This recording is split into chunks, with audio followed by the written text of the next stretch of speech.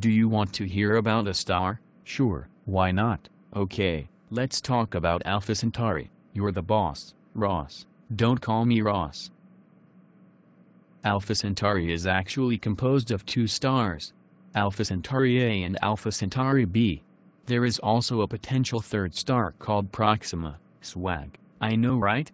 They are averaged at being 4.3 light-years away. Proxima is the closest at 4.22 light-years.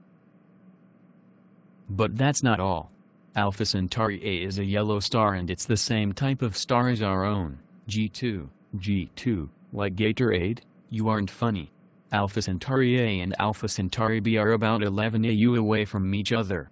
Alpha Centauri B is about half the luminosity of our own. Swag. Swag indeed.